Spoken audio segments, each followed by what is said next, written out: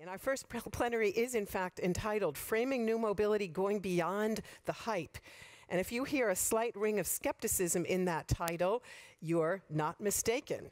New transport technologies and business models are generating a lot of hype. Yet these developments sometimes seem to raise as many questions as they answer, starting with identifying what it is we're talking about. There is no standard definition of what constitutes new mobility. Conventional wisdom sees the future of mobility as autonomous, shared, and electric. Some of those were on that central big part of the word cloud. But the fact is that the pace and the shape of this transition still remain quite uncertain, with some changes likely to play out over a longer term than others. And it is by no means evident that all cities and countries across the globe should approach new mobility in the same way. What works in one place under a particular set of conditions and cultural circumstances may not work as well in another place. Hence, we want to devote this session to exploring what exactly we mean when we talk about new mobility. And to get us started, we've asked an award-winning thought leader to share his perspective on which key technologies and approaches hold promise in the short, medium, and long term, and on what it will take to fulfill that promise. Which prerequisites must be met for new mobility to deliver those benefits that we listed there in that poll, and which clearly many of you believe it will be delivering, namely in terms of sustainability and access. Please welcome with me the founding director of the Institute of Transportation Studies and founding chair of the Policy Institute for Energy, Environment, and Economy at the University of California at Davis.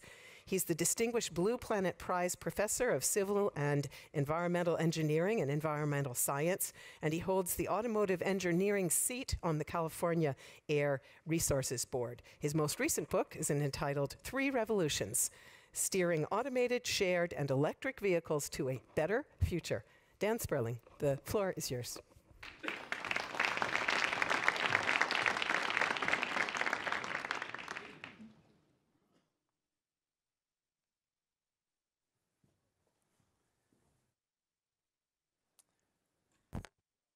Thank you. It really is a great pleasure to be here. And it's really a great pleasure to see so much interest in this, in transportation. I won't even say transforming transportation. I've been working in this field for, let's just say, decades. And in fact, I recall very clearly coming to the original meetings of WRI, Transforming Transportation. I think it was called something a little different then. And it was a much smaller crowd. You know, I remember Lee Shipper was one of the organizers, and the focus was more on bus rapid transit, how to provide more services to low-income people in developing countries. It was nothing like what we're talking about today. And in fact, 20 years ago, I created a Center for New Mobility Studies at UC Davis with an endowment from Honda Motor Company, and within a few years it died. I actually did it with someone you might know, Susan Shaheen. She was my graduate student at the time, and we launched that. There was no interest. There was no money. It was almost dead on arrival. It was very disappointing. Well, 10 years later, the iPhone came along, and smartphones, and automation, and Uber, and Lyft, and Didi. It's a whole new world now.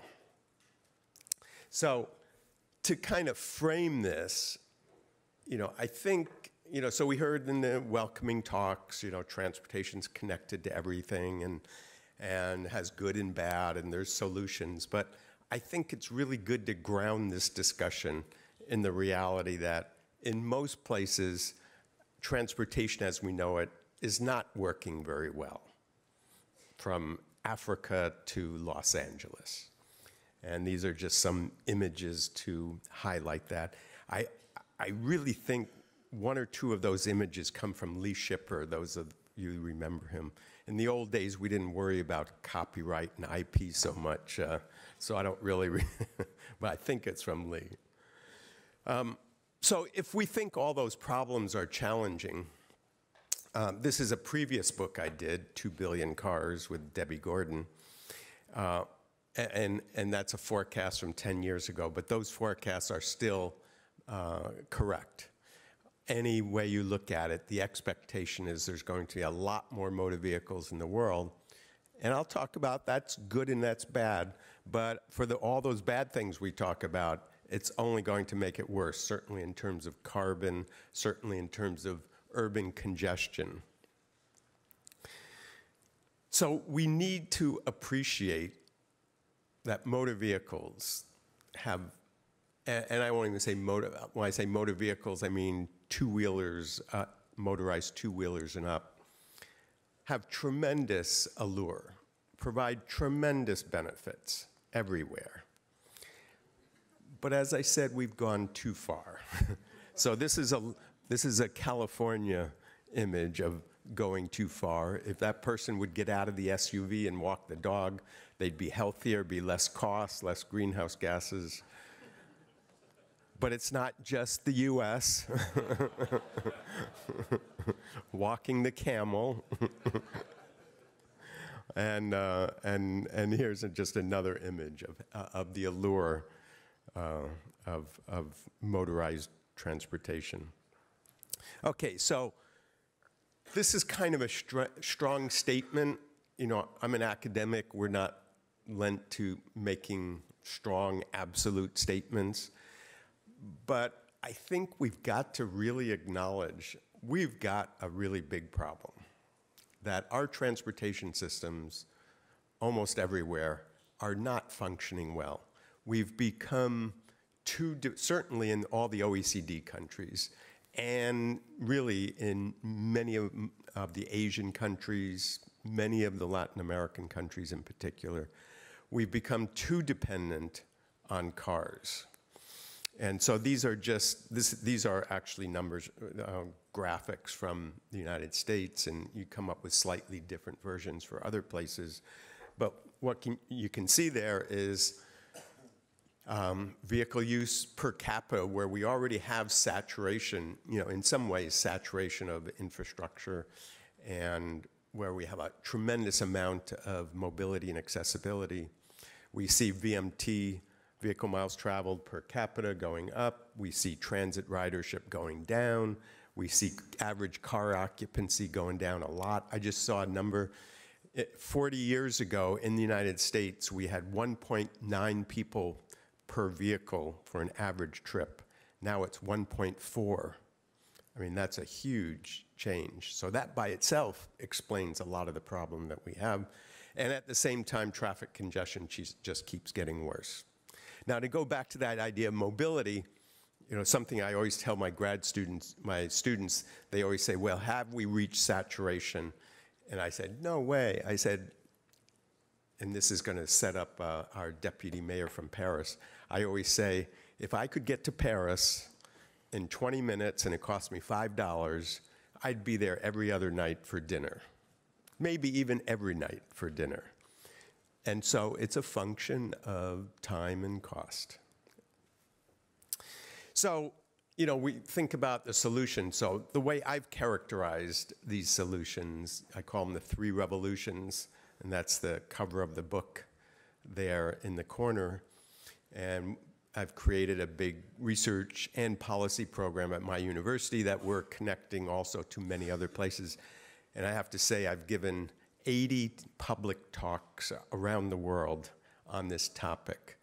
And it's because people haven't come to understand this idea that these big changes that are happening, they need to be integrated together in some way. I just came back from China a few days ago. They're going gung-ho on electric vehicles. They are world leaders. They're going gung-ho on automated vehicles. They expect to be world leaders. They're going gung-ho on shared mobility. Didi is the largest ride-hailing company in the world by far. But then you suggest, well, maybe link them together, and that's when you get the real benefits. And almost to the person, they say, wow, we hadn't really thought about that. So it goes back to that idea that, silo thinking. We need to integrate it together. And I use the word pooling instead of sharing, because what we really need is to increase the utilization of the vehicles.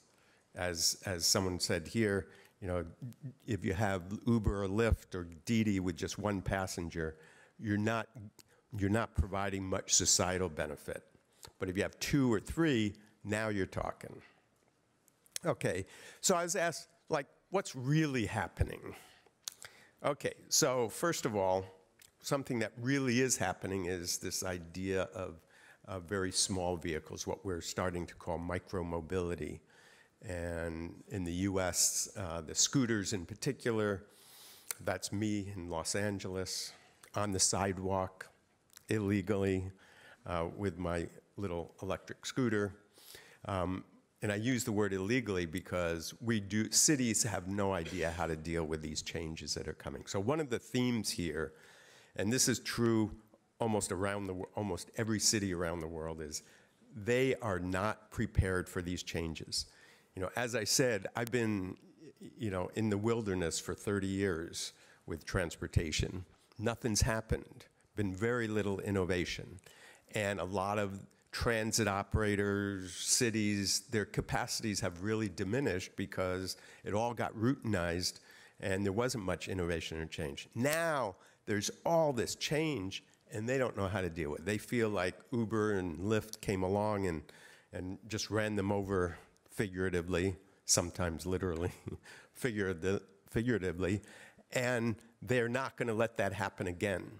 And so now my little city of Davis, which is the perfect place for electric scooters. We've got lots of protected bike lanes. No one's going to use it on the sidewalk. It's safe. The city is committed to sustainable mobility. Even they put a temporary ban on e-scooters just because they felt like they got to get their heads around and get control of it. It's the wrong way of thinking. I'm going to come back to that. Okay, so e-scooters, they're popular because they're easy to use and they're fun and they really work. It is happening. And then we have the ride-hailing services, the Didi and Uber and Lyft and many others. They are really thriving also because, one, they're chauffeured. They're lower cost than driving, and they're easy. They really made it very easy to do. And electrification. So, there was a discussion here about the World Bank strategy. I would say, forget about integrating. Get the electricity people to decarbonize the grid and get the transportation people to electrify the vehicles, and don't get caught up in the challenge of how to integrate it all together. They're both going to happen. There's no doubt. They're going to happen at different paces in different ways. So get on with it because each side has tremendous challenges. So this is me, the incrementalist, the policy wonk, not the brilliant visionary. I'll leave that for another time. And partially automated vehicles are happening. And I want to make the point there that driverless vehicles, truly driverless, that's when you potentially get lots of benefit as well as potentially lots of cost. What we have now and what we're going to have for many years is really not going to provide much societal benefit, little benefit in safety and some other small benefits. So I want to highlight that the disruptions are happening. The first major one has been the effect on taxis. In the US, every taxi company is either bankrupt or in serious financial trouble. They've lost half their ridership in the last 7 years. And you can see TNCs, meaning Uber and Lyft, have had tremendous growth. In fact, by the end of this year, there'll be more ridership on Uber and Lyft than there will be on transit, on bus transit in this country.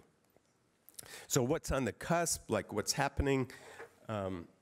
We have microtransit, which is a great concept. And that is taking basically the app-based demand responsive technology and service model that Uber and Lyft have developed and applying it to essentially small buses. It's a great concept, but institutionally, it runs into all kinds of problems. Most of the microtransit companies are struggling or failing. Probably the one successful one is Via, and they've got a lot of complicated business models. So this is a complicated one.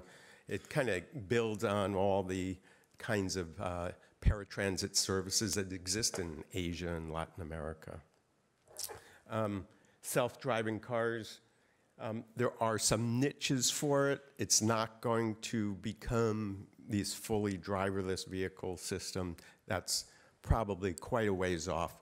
But there is a lot of the technology coming in. There are some niche opportunities. Self-driving, self-driving for trucks actually has some appeal. It'll be happening probably a little faster. It's going to actually be for long-haul trucks. It's used to make driving easier. And I got lots of anecdotes, but you know, I could spend days talking about this, so I'll leave that. But there's lots of examples of this.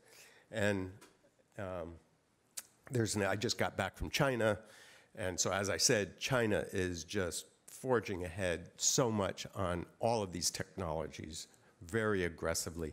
So that's just an example of a little automated vehicle, driverless, that makes deliveries for local goods, food, other kinds of products. And they had a whole range of these vehicles sitting out there, actually some of them prototypes, some of them actually in usage. And then there's the small buses that also this is also from China, but there's quite a number of other companies around the world doing this, small little shuttles that they are the three revolutions. They are automated, they're driverless, and they're electric. And so this is really a promising, but again, it's a niche application. So what should government do? So this is my kind of summary of it. Hopefully it'll inspire discussion here. I have been immersed in this, so I've been talking to mayors and city councils all over the world, Uber, Lyft, Didi, state governments, national governments, General Motors, Ford, VW, so on. Electrification, it's a no-brainer. It's happening. All the car companies are committed to it. It's like, don't even think about it, think about how, everywhere. And for everything, in California, by the way, so I'm part of the California Air Resources Board. We regulate the entire transportation system. We do all the cap and trade. Our policy, our goal is electrification of the entire transportation sector. You know, maybe not some of the big long-haul trucks, but everything short of that, and maybe even that. That is the policy, and we're putting the money in place and the incentives to do that. Pooling. Again, this is a no-brainer. This is what everyone should be doing, not asking questions. So if you're dealing with a Uber, you support, you incentivize pooling. You disincentivize a single passenger service. You incentivize it. In fact, this fits with the Uber and Lyft and Didi business models. They're not going to fight that. They, in fact, agree that that is the correct business model to support pooling. Linking transit to mobility services. Transit is the, you know, in some places it's the safety net, in other places it's the backbone of our transportation system, but it doesn't work well in a lot of places. It's hugely expensive when you get outside the dense corridors. There needs to be an aggressive, explicit effort to take these private new mobility services and link it with these transit operators. And it's happening a little bit in a lot of places, but it's really just at the beginning. And to emphasize a point that was made earlier, you know, everything I'm saying, the details vary dramatically from one place or another, but these are fundamental principles and strategies. And so just to kind of end it, some of my key insights here is do not get caught up on all these moonshots. They're not going to happen, or at least they're not going to happen in any major way anywhere. With all due respect to Elon Musk, who's brilliant in so many ways, the Hyperloop is not going to play a big role anywhere. Okay, so enough said on that. And there's all kinds of reasons. I can go into all the reasons why. And a lot of them are institutional, legal, perceptions, laws. We need to focus, and so the point is, we need to focus on incremental change. It's great to have vision, I like vision, but we need to figure out what we can do now that makes sense. And there's a lot. This is like the most rich time in transportation history since the Model T for transportation. So there's plenty on the plate. And part of it is we really need to focus on transit. And this is certainly a US story, but it's a lot of other places too. That, you know, the motorization, the car-centric cities and so on has really undermined transit and in many ways highlighted its weaknesses. So we need to figure out how to let transit do, conventional transit do what it does well, and then mix it with these other modes. And equity, as we heard many times, equity has to be central to everything we're talking about, equity of access and mobility. And as I said earlier, we need to focus on the capacity of cities and our transit operators. So, and pooling and pricing. So another thing, what do we need to be doing? Increase utilization of vehicles and somehow get pricing in there. And I work in the political arena. I know all the problems with that, but there's lots of creative ways of doing it. We call them incentives. We hide it in different ways. It's got to be done. And so, thank you very much.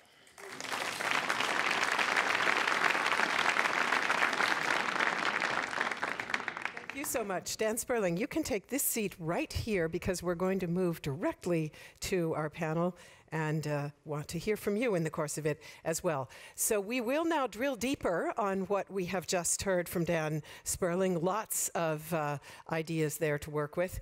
What lessons can we learn from the pioneers, from cities and companies in the developed and developing world that are experimenting with the different technologies that Dan has just taken us through, with electrification, with sharing models, and the possibility of AI-directed autonomous vehicles? How do the new trends affect the roles of the public and private sector actors, and how can they better work together going forward? And what should national and local governments focus on in order to shape an enabling framework for sustainable new mobility? Dan gave us some ideas in that direction, and we're going to pick up on them now in more detail with an excellent international panel. It brings together pioneering decision makers from the public and the private sectors. May I ask the panelists for Plenary One to please now join me on stage, and you see your names up here. Those are the seats that you should please take. So, Robin, you'll be over here. Regina, you'll be here. Then we have Arti is in the middle. And Vice Mayor Narodowski, you'll be there, please. Sorry, it's a little tight. Please. So, welcome, everyone. It is a great pleasure now to introduce our panel, beginning with the lady seated next to Dan Sperling, probably very familiar to many of you who have attended past TTs. She is Robin Chase, and it's great to have her back again. She's co-founder and former CEO of the global car-sharing leader Zipcar, and she's also co-founder of Veniam, a network company that moves data between vehicles and the cloud. She's working with cities to support the transition to self-driving cars. Great to have you with us, Robin. Next to Robin is Regina, hopefully I'm going to say the last name right, Clelo? Okay, is the CEO and co-founder of the mobility data management platform Populous. She's formerly a transport scientist at UC Davis, Berkeley, and Stanford, and she's done extensive research on the impact of ride-sharing and automated autonomous vehicles on travel behavior and energy use. Great to have you with us. Next to her is Arti Mehrotra. She is Uber's regional general manager overseeing operations in the US and Canada for the bike and scooter rental subsidiary Jump. She's grown and managed Uber in cities across the US and Canada. She began her career in investment banking and has held leading positions in finance as well as transport. Next to her, Christoph Nadolski is Deputy Mayor of Transportation and Public Space for the City of Paris.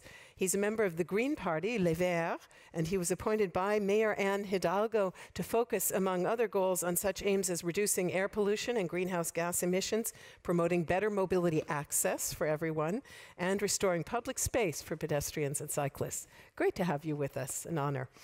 And next to me is seated Mauricio Rodas. Shall I say all four names, or are we good with those two?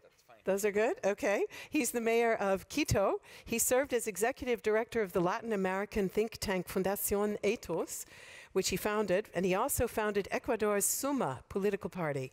He serves as world co-president of the United Cities and Local Governments Organization, sits on the boards of Global Covenant, C40, and ICLEI, and he is a World Economic Forum Young Global Leader. So great to have you with us.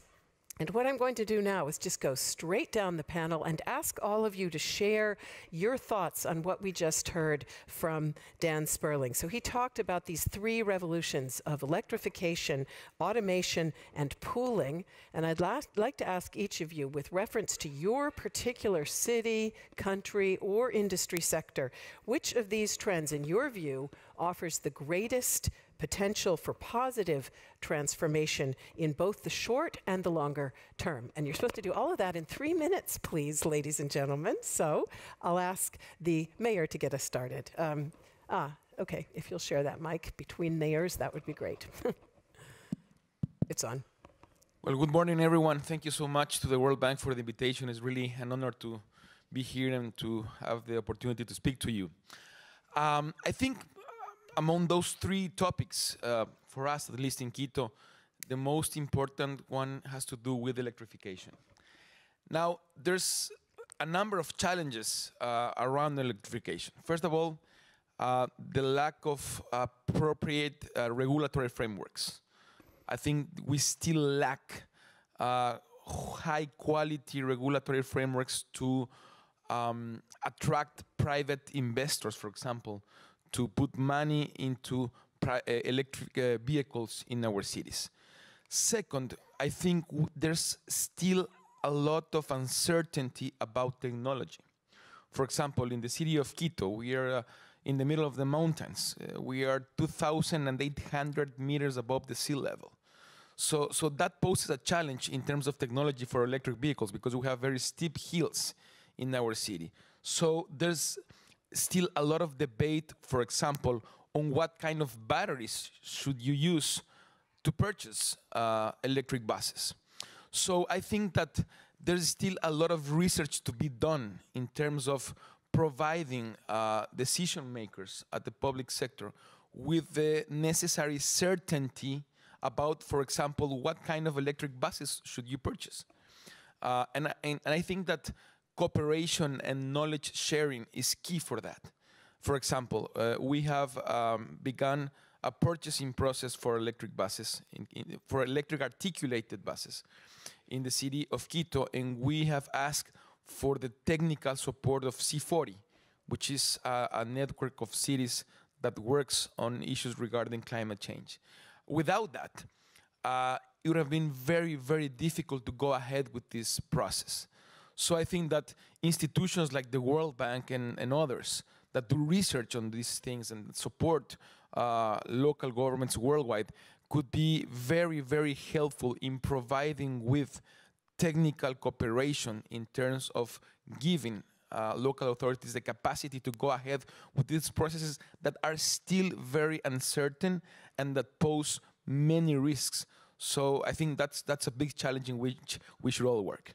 I don't know if I. Thank you very much. You my 3-minute You're goal. right on time. Okay. We just got the warning sign. So many thanks to that. I'll move straight away to the Deputy Mayor, and perhaps you can share your thoughts on Paris and new mobility. Hello, good morning to all, and thank you for your invitation, and thank you also, Mr. Spelling, for your very inspiring speech. In Paris, when we are talking about new mobility, what about are we talking about? We are talking about the fact that since a few years, since I am elected 5 years now, 2014, there are several waves of innovations that shaped the transport system and the landscape and the ecosystem of mobility in Paris. We had, of course, the ride-hailing and the ride-pooling services that increased a lot. Uber and other Zipcar also is in Paris. We had also the dockless motorcycles, and then also the dockless bike sharing systems, which have a very great success in Paris, because Paris is a very dense city, and for shorter trips it works very well. And then since last summer we had the e-scooters.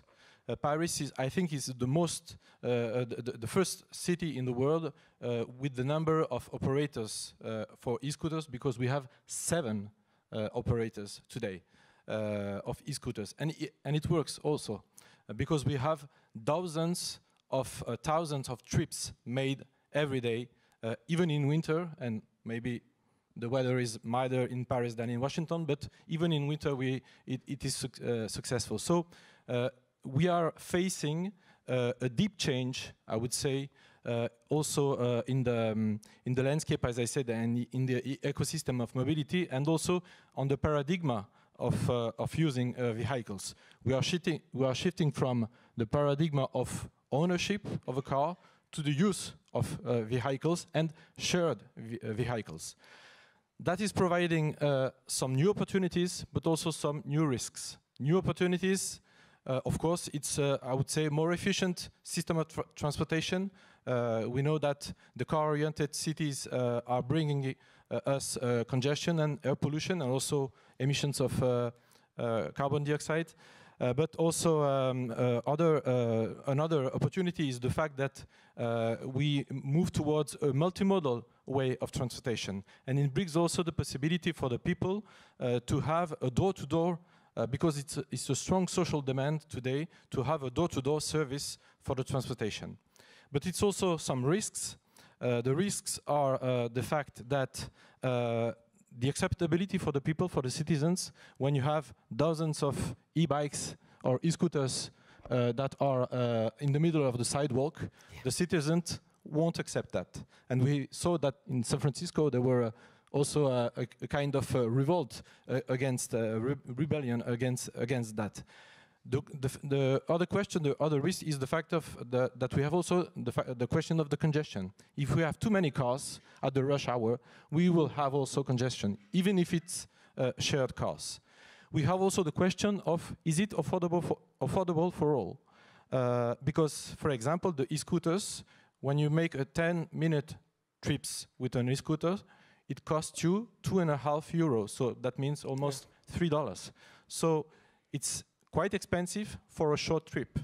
And also the question is that these services that are provided by private companies are only available in the center of the city, not in the suburbs and in the outskirts. So these are the questions that are brought by this new kind of mobility. Great. Thank you very much. And we'll pick up on a number of those later on. And I'm so glad you mentioned the acceptability of e-scooters, because I live in Berlin and the e-scooters drive in the bike lanes, and they're tourists mostly using them. And they're looking back and forth and going very slowly. And it is a real, it's a safety issue, and it's a great hindrance for those who want to get somewhere fast in a bike lane. So thanks for pointing that out. Let's move on to Arti and hear about Uber's thoughts here. Well, thank you so much, and good morning, everyone. It's very exciting to be here. Thank you, Dan, for those remarks. I will tell you, they really resonate, very, very salient to what we're doing day in and day out. Excuse me. From my vantage point, given my role at Uber, I'm particularly excited about electric and about micromobility. I think that e-bikes and scooters have the potential to really change the landscape, of course, and we certainly have a lot of work to do there, but we're very, very excited about it in terms of its impact on congestion, affordability, being more eco-friendly, of course. And we've seen some really exciting initial data that makes us very optimistic when we actually look at early adopters of jump bikes and we look at their usage of products like UberX and jump bikes. We see among these early adopters that they use these e-bikes often during times of congestion, 8 a.m. to 6 p.m., when streets are particularly congested during peak traffic hours. And they're actually replacing UberX trips with bike trips, and that is really promising for us. That's a good thing from our perspective, especially as we inch closer and closer towards reducing personal car ownership. So that I think is really exciting for us. Shared rides is another important area that we've made a lot of investments in. Uber Pool is one that we really want to encourage, and definitely agree with Dan on this. We want to encourage folks to use products like that.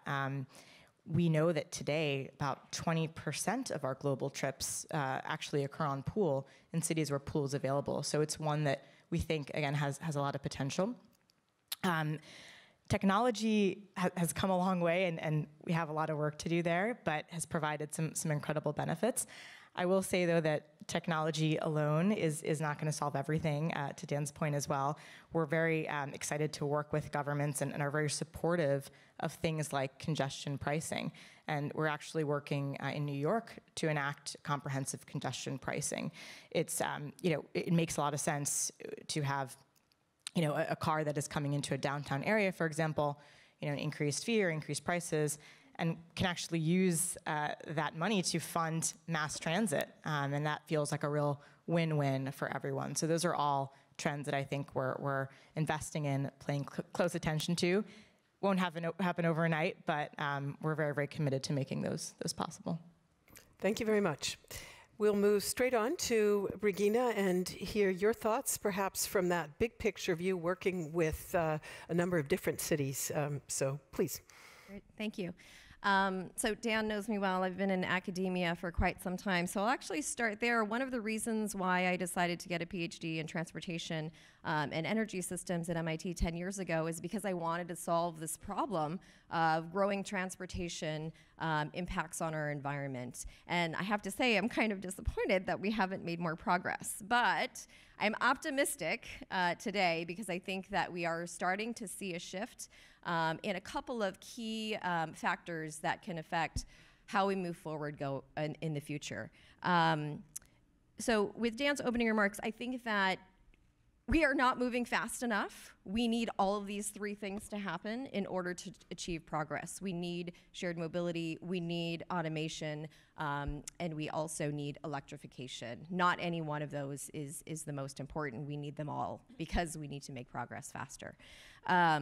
I think that one of the really big challenges in integrating all of these opportunities is that there hasn't been a lot of coordination and collaboration between the private sector, which is where I am now, but haven't been for most of my career, and the public sector. And so really building better collaboration through sensible policy, data transparency, and I'm also a fan of pricing to more efficiently move people in cities, whether it's in mass transit, where we can make it work, shared pooled vehicles, where maybe we don't have the infrastructure yet for that to work very well, or micromobility. And I have to say, of the most recent trends, I am very excited about micromobility. I do think that there are some key challenges around safety in particular, but I do think that we're seeing a lot of people who are excited about using electric scooters and electric bikes.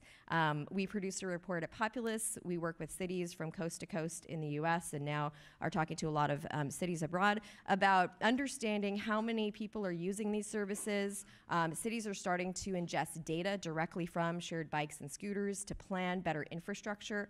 We need to build better infrastructure that moves as many people as efficiently as we can in a limited amount of space, and to do that, with energy efficient options. So I'm very excited for the future. I think we've made a lot of progress in the last year, and there's more to come. Thanks very much. Robin. You know, if I have to choose, I choose shared. But what I've been really struck by is if I think about what new mobility is, it's technology that's being applied to mobility. And for me, the greatest outcome of that is it's really increased the quality of service of shared assets, shared vehicles. And if we think of emerging economies, they've been sharing for a really long time. And this, when we apply technology to it, we have really upped the discoverability, the ease of use, knowing where you're going from during to. So I think that for me is the key piece of what's changed right now. I want to direct you back to what I talked about last year, the rise of the shared mobility principles.org. Go look at them. And why I wanted to pull that up is it focuses us on what are the key pieces to make this transition actually work for all of us. And I want to highlight two. One talks about efficient use of street space, and the other fair user fees across all modes. And I think those are two tools that cities have, is street allocation and this part around pricing. And why they're key is new mobility is saying we have this opportunity to have multiple modes, and we all know we had personal cars and mass transit. Now we have this large suite of things, and in order to make fair street allocation and to make a level playing field among those modes, we have to make it fair. We have to do a much better job around pricing. Right now, personal car use and single occupancy Uber, Lyft, and taxis and Didi, they aren't paying their fair share, which makes it very hard for shared scooters or bikes to be able to have sustainable business models. And for us to choose when we're going out and about, which mode do we choose? Electric scooters or my personal car? So pricing and street allocation are key tools and signals where our priorities are. And I think I'm going to maybe leave it at that for now. Thank you. That was great. And we will, in fact, pick up on that straight away. Let me ask Dan now to comment briefly on street allocation. I said my piece on the electric scooters, but in general, maybe you can tell us if you see models of street allocation taking into account new mobility options that you think are working really well, and what are the preconditions for them to succeed? So if you can do that briefly, then I have a second question for you about electrification, but let's start with that. Well, let me start with that precondition part of it. Now, the response to what's happening in Paris and a lot of other places is that my experience was, okay, so there is the concern about the safety, about the clutter, and I have to say it's a paradigm change we're talking about, because right now, think about it, cars are the clutter. And if we shift our thinking, instead of thinking about the scooters or the bikes being the clutter, I was in The Hague when a lot of this broke with the scooters, and I was stunned in The Hague. There are bikes strewn everywhere on the sidewalks, on the, against the buildings. And if that was San Francisco, they would have freaked out. They would have said, this is totally unacceptable. But they've become accustomed to it. So a lot of this is kind of our mental models, our paradigms of what's appropriate. And we've become accustomed to devoting a huge part of our cities to parking and cars. Yeah. And we've got to change that. And I think we need to be biased in favor of these new choices and new options, building on what Robin was saying, and in Paris.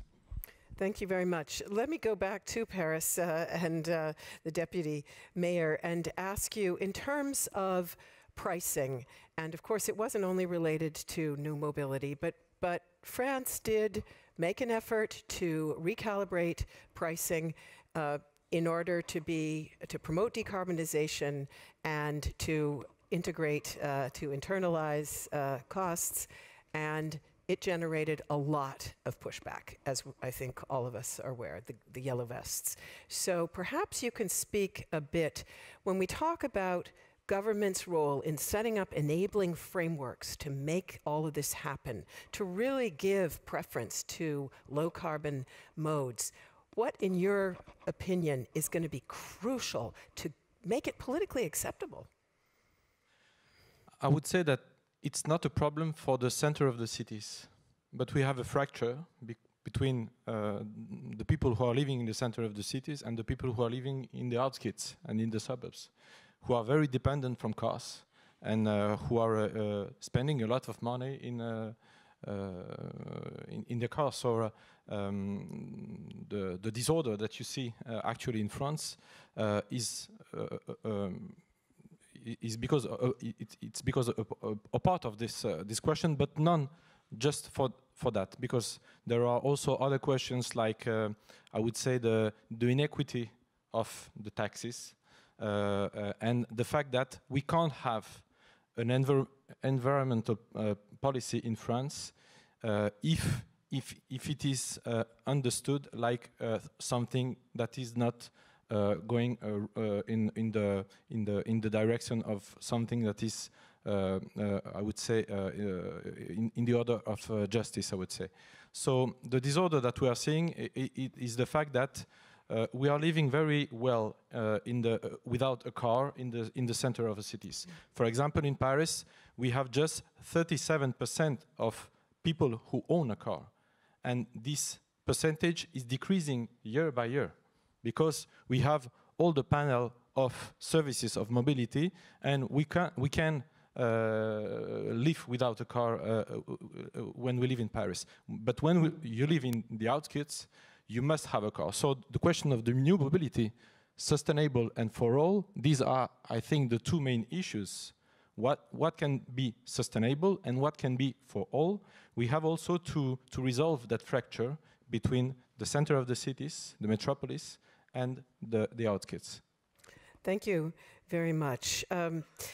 Perhaps now back to Quito, also with a question about equity and access as it relates to public transport, to mass transit. Again, Dan Sperling told us how very important that is. This is a priority for your city government. On the other hand, you definitely face some challenges. You mentioned the fact that Quito is one of the highest cities in the world. It's also not a very dense city. It's got a lot of sprawl, and you still have a very large share of transport that is being accomplished in private motorized vehicles. So how do you begin shifting that balance toward public transit, which in fact offers enormous potential benefits in terms of inclusion and access? Well, I think that being in the developing world also provides you with many opportunities. For example, in the case of Quito, we have 73% of our population that use public transportation because they lack resources enough to buy a car. So that provides you with a great opportunity in terms of new mobility and climate change and many other issues.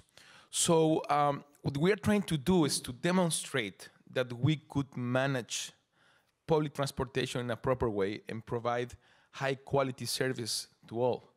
So what we are trying to do is to demonstrate that certain areas of the city could become examples of how to fight against climate change by providing at the same time a good service.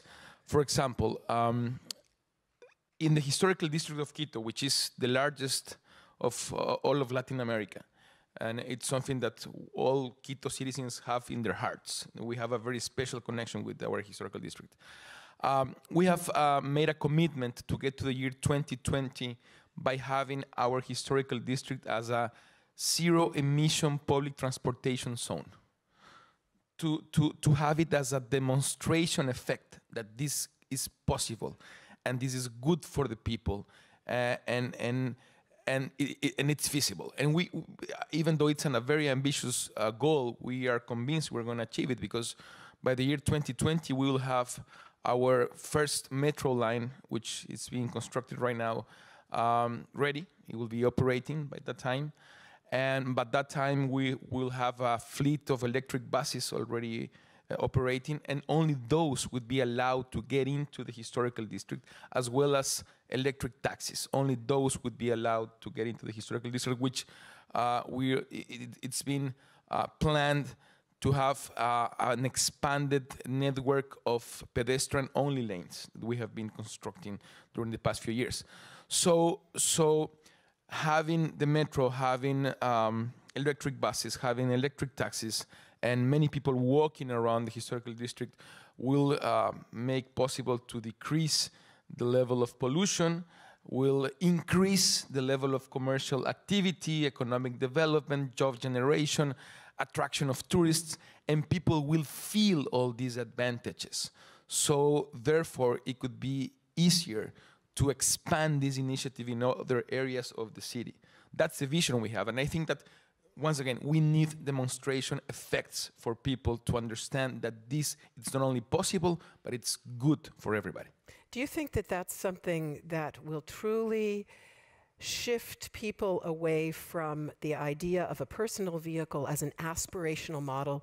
It's something that's frequently been discussed here at this conference in the past, that in many developing countries in the world, cycling, walking, public transit use, that's poor people's transportation.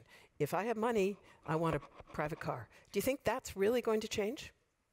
I think that's possible as long as you provide people with high quality services.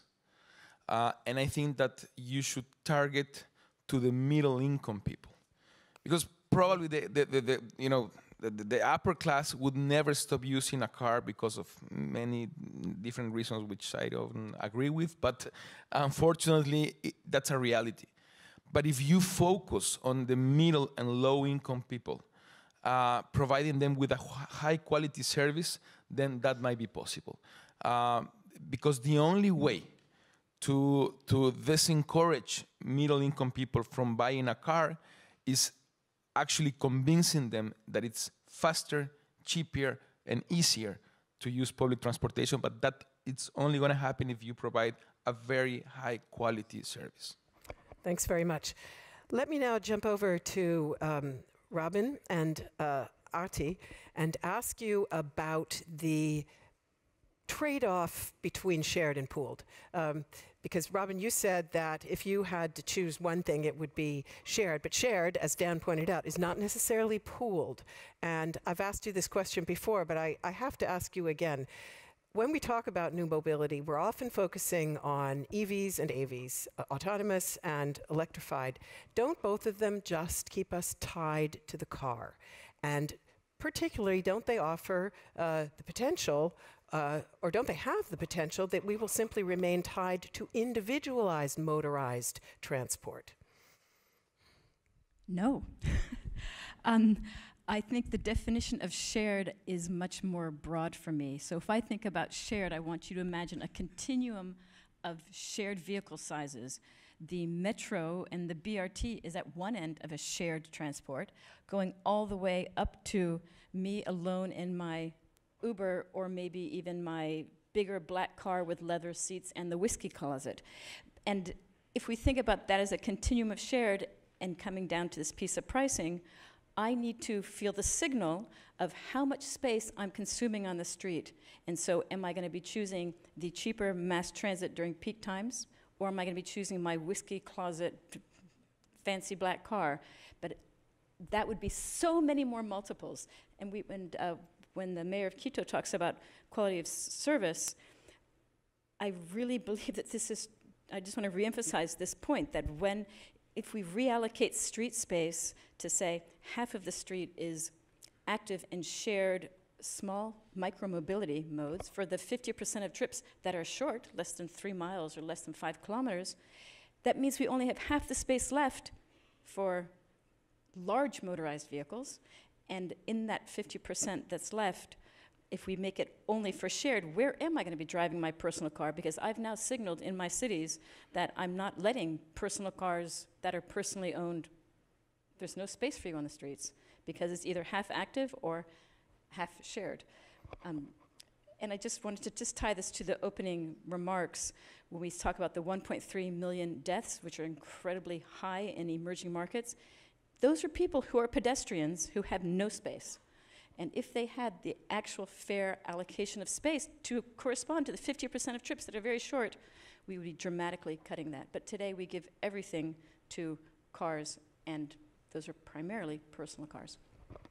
Ati, I want to ask you in just a second about JUMP and microtransit, but let me just ask you briefly to address the point that Robin made in her earlier remark, saying that you said, okay, 20%, I think it is, of rides are being taken in pooled vehicles. The question is, how do you, or do you really have an interest in upping that share and cannibalizing your single service, your UberX? Is that truly in the interests of Uber? And if yes, how are you going to do that? How do you nudge more Uber riders to take the pooled services? I have to say my experience hasn't been too great. I've tried it a couple of times, and it's been very unreliable in terms of the time I'm going to have to wait for pickup. Just being frank, but so, yeah. Yeah, no, I appreciate that. You know, I think ultimately it comes down to creating a transportation ecosystem where riders and users of these services feel confident and know that, for example, when they open up a specific platform, they have access to reliable forms of transportation that will suit their specific need. So, you know, if it is highly congested, a lot of traffic, they have access to micromobility. If they're seeing inclement weather, maybe they want to take a longer trip, maybe they may look at an option like pool or something similar. And I think when you have those modes of transportation working together seamlessly in a way that is reliable, it gives folks that confidence that they can actually, think about giving up their personal cars, and it becomes a reality. So I actually think that that is very, very much in line with our vision for the future. We imagine a world in which, you can get up in the morning and say, okay, it's raining outside, maybe I'll take a pool. Maybe I will take that pool to a metro station. I will take a metro. Maybe I'll get off of that metro station and take a bike to achieve that last mile to get to the office. And having that very, very seamless experience, I think, will actually unlock the ability to eventually reduce car ownership in the future. I think that's certainly in everyone's best interest, and we're actually big supporters of that, which is why we're investing in all of these new technologies, which is why we're very, very comfortable with the notion that, as I mentioned earlier, that people are replacing some of their UberX trips with bike trips. And it actually works really well, I think, for the ecosystem overall. Thank you. I'm going to come right back to you. Keep the mic, but Dan wants to interject. Yeah, so let me look at that answer from a policy perspective. And we have lots of tools to make that a more attractive, the pooling more attractive, and we should be doing it. And I have to say, most mayors and city councils have barely thought about it, and almost none have done anything about it. So there's simple things that can be done. Go back to curb space. You can allocate more curb space to the vehicles that are pooled and less to those that are single passenger. Start at the airports, which is a no-brainer, a place to start for that. And then you go to the pricing. So most cities are now taxing the TNCs. But what they're doing is just putting a flat fee per passenger. And New York changed it a little bit, but almost everyone is a flat fee. What they should be doing is put a big fee on the single passenger service and zero or very small if it's a pooled service. And that's that's something that can and should be done now everywhere. And it can progress. Uber complains, why you're just picking on us with all this pricing stuff. And so, eventually we do want to apply it to single occupant vehicles and use congestion pricing and a lot of other pricing. But there's things immediately that could be done to support this and make it a more attractive option. Everyone's going to make their own choices, but we have the tools to nudge people towards the pooling. Robin, very short. Okay, I have to introduce controversy. Dan, when you say a single occupancy taxi or Uber or Lyft deserves its fee, but a person driving their own car alone doesn't deserve a fee, that's ridiculous to me. No, I was not saying that. I said, okay.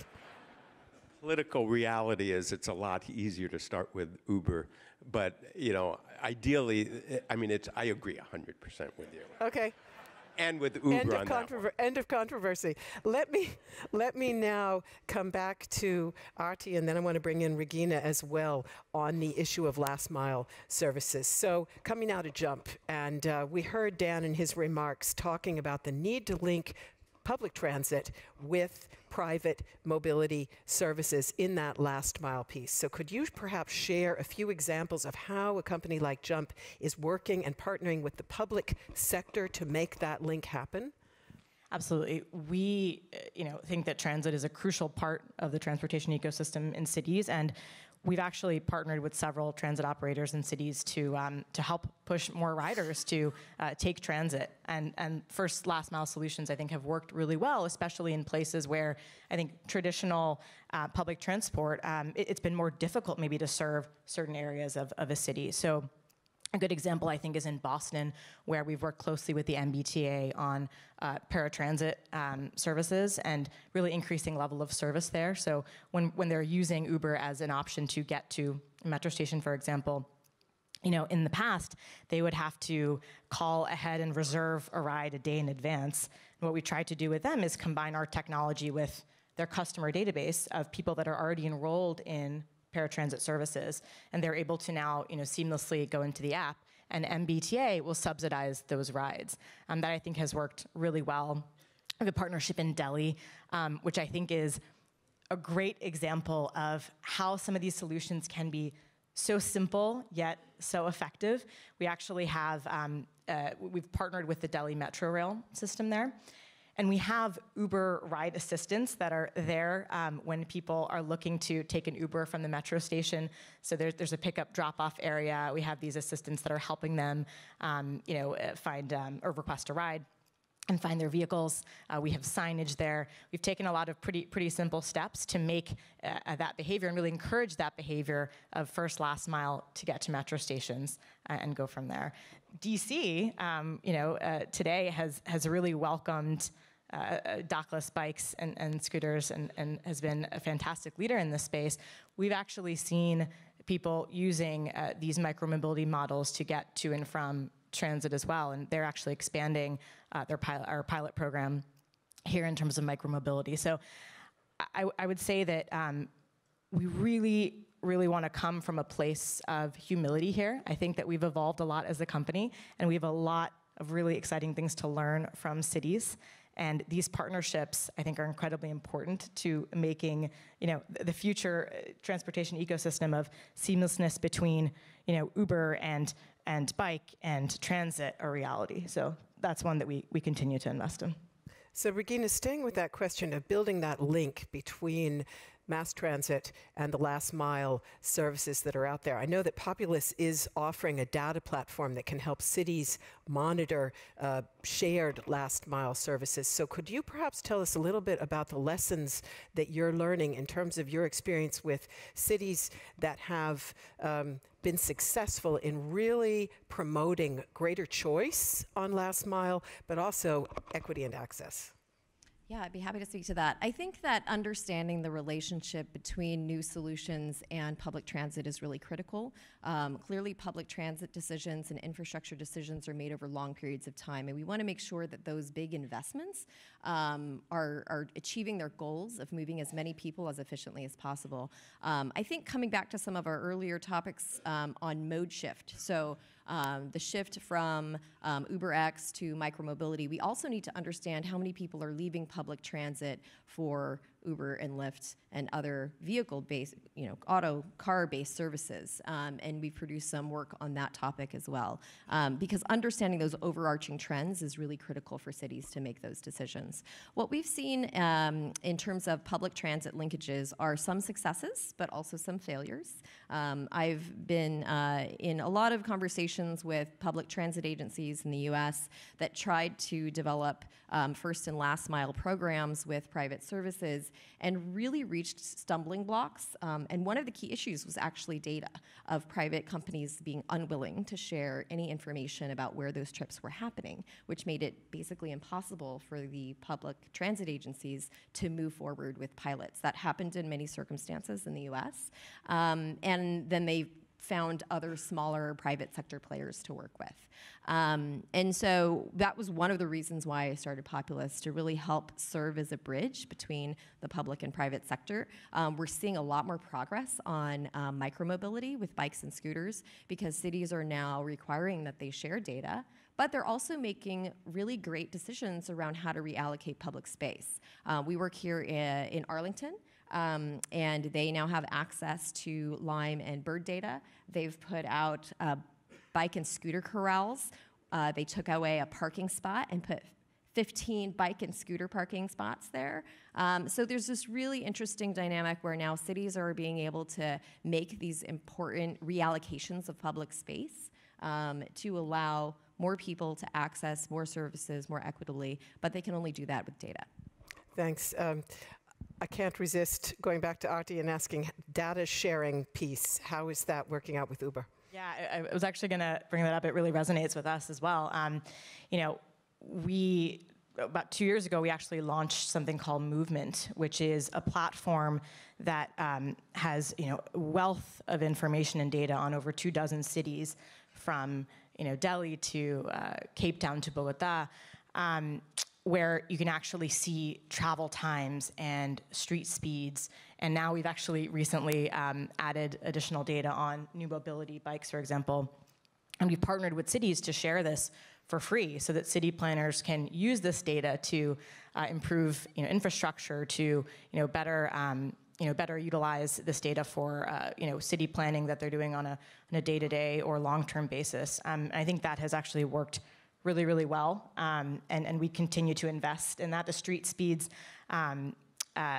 data is really, really valuable, and one that we're really spending a lot of time developing and making available. Thanks very much. Very briefly back to Dan, because I want to try to work in a couple of audience questions, but electrification, Dan, it was mentioned at the very outset of the discussion, the challenges surrounding that. Do you have just one or two best practice examples where you say this is a really good way to approach electrification if you are a city, whether in the developing or the developed world? No, but short answer. you know, because it really varies a lot. I mean, you need to focus on the charging infrastructure, and that varies a lot. You know, like when I'm in China, most people live in apartments. They don't have home charging. So the public charging is really key, and figuring that out. You know, so charging is an issue. Incentives is the other big issue, and tends to be a very local issue, local and regional, in terms of how do you generate the money and how do you get it to buyers, and then it's I mean, really just information awareness. It's stunning. So those of us that work in this space, we just think everyone knows everything about electric vehicles. And the surveys and the research just show a tiny proportion of people really have any sense of it. And if you talk about plug-in hybrid, they have no clue what you're talking about. And so, if you talk about what incentives are available, they don't know that. Yeah. So there's a whole information thing in terms of working with the dealers and working with public information. It's really, there's so much to do. But I'll just point out, a country like Norway, they're now at 50% market share for electric and plug-in hybrids. California is now 10% market share. So it can be done. It's hard. The bus, another example, Shenzhen, one of the big cities in China, they have every single bus is electric and every single taxi is electric.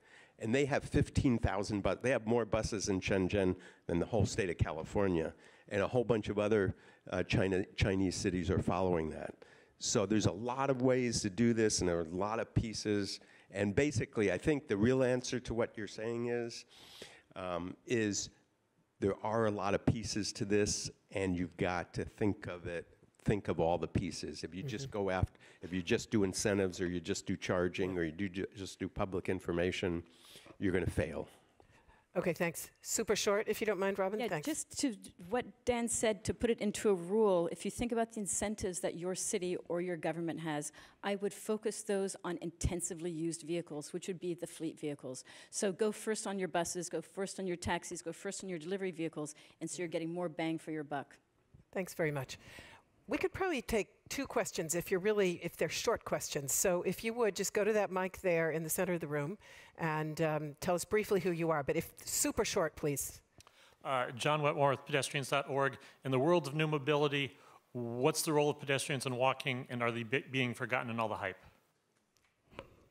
Who wants to take that one? Go ahead. Absolutely, Regina. And then we'll come to the Vice Mayor. Yep. Well, I think that, this is where I'm excited about micromobility and the new coalitions that are starting to be built. Bicycle associations from the past are very much focused on improving access to services that are on the street. So expanding the street for bikes and scooters where they belong, protecting sidewalk space where pedestrians should be. And we see a lot of cities that are starting to design new policies to carve off more of that space in both places and are cognizant. I think the role of pedestrians has actually been more prominent in the last year because of those conversations. Deputy Mayor. Yes, what I would call active mobility, meaning walking and cycling, should be a strong pillar of a public policy for mobility. And in Paris, for example, we are investing in widening and enlarging the sidewalks. We are redesigning 7 main squares in the city, giving more space, 50% more space for pedestrians and cyclists, and I think that is it's a very important part of the mobility policy for our cities. Throughout the rest of our plenaries, we're going to be hearing from a lot of cities that are also devoting a good deal of attention to pedestrians. So the issue is by no means forgotten in the hype. Thank you. Go ahead, next. Good morning, my name is Rafael Acevedo. Thank you very much for the discussion. I have a question. How can these technologies help invert the tendency of reduced public transport occupation? And what can we do in developing countries where we have the problem of motorcycles, which are a health hazard and also a threat to mobility? Let me pass that on to the Mayor of Quito, and you can address both aspects if you want, but certainly please talk about those 2-wheelers. Well, as I said before, we're lucky enough to have 73% of our population already using public transportation. So what we are trying to do is to improve that quality of service in order for them to keep using public transportation, but in a much better, safer, and greener way.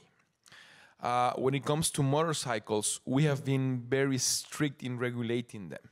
I think, yeah, and I agree that that's a big problem in the developing world. In Quito, we don't have them as much, but it is because of regulations. We have been very strict in limiting the circulation of motorcycles. We understand that they are extremely not only dangerous, but also they are not good for the environment as long as the technology doesn't change. So I think it's a matter of regulation pretty much. What is your approach to pricing on public transport in order to make sure that it is as inclusive and equitable as possible? You have to have a balance because on the one side, I mean, in a city like Quito, we cannot subsidize public transportation as much because we lack the necessary resources. But on the other side, it has to be cheap enough to let people keep using public transportation. So it's a matter of balancing that in a proper way. For example, we decided to build our metro only after we received solid studies and analysis that told us that we would not need to subsidize it for the operation of the metro. Otherwise, it would have been impossible to do it, because I mean we are doing a huge investment in building this project, and we understand that's a social investment, but we would not be able to afford a subsidy for the operation of the project. So it is a big challenge. It is a big challenge how to balance both. But I think that one of the reasons why we have such a high percentage of usage of public transportations is because it's cheap. So you cannot change that as much. But of course, you have to balance pricing in terms of quality of service as well. Mm-hmm. Thanks very much. We can take one more, please. Hi, my name is David Edelman from VIA, and Dan mentioned microtransit, which is, and Arthi also talked about the first and last mile partnerships that Uber has with cities. And in order, and Dan said that's complicated, which is very complicated, and one of the reasons it's complicated is because of the procurement process that cities generally have and governments have. Mm-hmm. And so I'm curious, some cities like Los Angeles and others have been really innovative in how they think about it, but curious to hear from the public sector folks on the panel what you're doing to maybe change the processes and how your agencies or your cities are thinking about kind of embracing new mobility and working closer with the private sector to kind of bring these innovations to your city. Great question. Thank you. Got a vice mayor and a mayor. Who would like to start? Thank you. Yes, we are seeing that there is a kind of convergence between the public and the private sector, because we are looking that, for example, our public companies are buying some other private companies now who are providing ride-pooling services, for example. And we see also that Uber is also developing new services, e-scooters, e-bikes. So there is a kind of convergence, and I think that with the digitalization of the economy and the mobility, we will have the building of new multimodal platforms that will also provide these services. And our work and our job will be to make these services, these multimodal platforms, affordable for all. Maybe by the pricing, for example. So that's, I would say, our role to have this kind of regulation to make these services affordable for all and also sustainable. Maybe we can also go to you, Mayor, and perhaps you could just mention briefly also challenges in integrating informal microtransit, something that we're going to be talking about in other sessions as well. But if you have any thoughts on that, because that's a major challenge in many developing cities, how to link that up into an integrated whole. That is a big challenge. And first, you need proper infrastructure for that. Not all developing cities have proper infrastructure for micromobility. Second, you have to align incentives for people to use that, and I think we still have a long way to go to achieve that. Now, let me just go back to the previous question, because I think that when it comes to the private sector and particularly the electric vehicle industry, I think there's still a pending task regarding pricing. For example, we are trying to encourage taxi drivers in Quito to shift to electric cars, but they are still very expensive. Mm. So that is a challenge. How can you encourage taxi drivers to shift to a more to a greener, more clean way of moving? So I think that's still a pending task, a pending challenge for the car industry, and also it has to do with access to financing. How can we encourage banks to provide credit to encourage, for example, the taxi industry to shift to a cleaner way of moving? Thanks very much.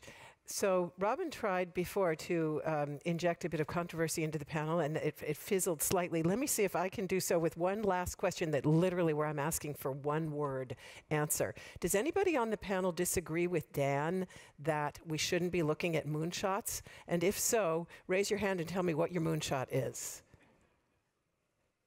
No? No disagreement? Okay, Robin.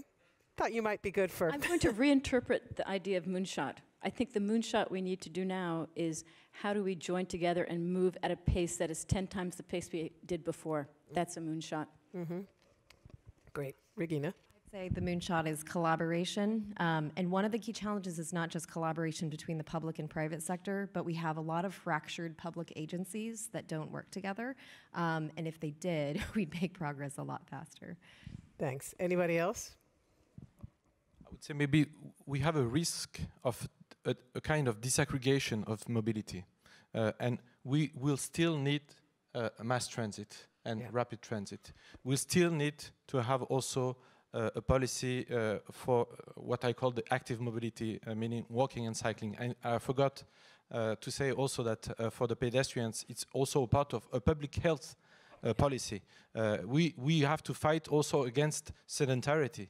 So we must not forget that these two pillars are also the basis of a public policy for transportation. And then we can also maybe try to have some moonshots, but don't forget these two important pillars. Ati? Just going to say, I think the possibilities are endless. Of course, we're investing in these new mobilities. I think light electric vehicles, there's a lot of sort of interesting things happening in that space that we're certainly investing in. Ultimately, I think the most important thing from our perspective is investing in public-private partnership. And we've evolved a lot, I think, as a company, again, as I said, and coming to this from a place of wanting to proactively partner with cities. For example, with JUMP, we actually have those proactive conversations, before we are expanding and launching, and we want to learn and understand from cities. And so that, to me, really feels like the key to making this vision years from now actually happen, where we can live in a world where we don't need a personal car. I won't go to Dan to say, did that qualify as moonshots? But Mayor, you have the last word. Yeah, very quick. I think that we have to align the goals of sustainable mobility with political incentives for mayors. There's still that's a moonshot, huh? many mayors worldwide who do not see sustainable mobility as something that could be politically profitable. And that's risky and that's scary. So we have to align those incentives and convince them that this could be politically profitable because it will change people's lives. Thank you very much, and I know you're working on that yourself. So many thanks to all of you on the panel for this great discussion.